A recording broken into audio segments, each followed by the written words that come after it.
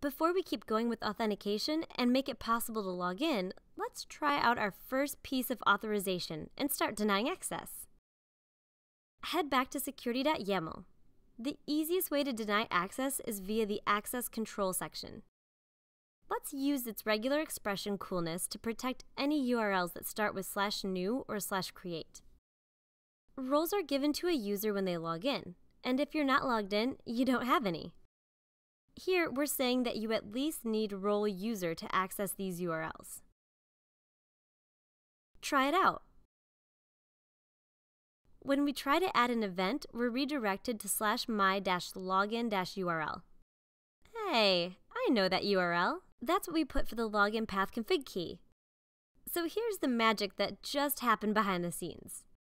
1. We tried to go to /new. Since our anonymous user doesn't have any roles, the access controls kicked us out. And 2, the firewall saves the day. Instead of giving us an access denied screen, it decides to give us a chance to log in.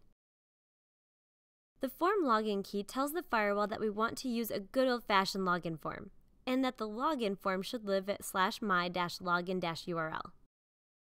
It's our job to actually create the login page, and since we haven't yet, we see the big ugly 404 error. The access control has a few more tricks to it. Head over to the security chapter of the book and find the section on access control.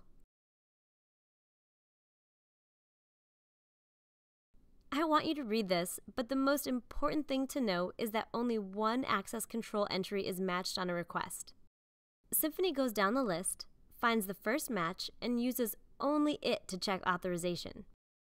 I'll show you an example during the last chapter. There's also other goodies, like different access controls based on the user's IP address or depending on which hostname is being accessed.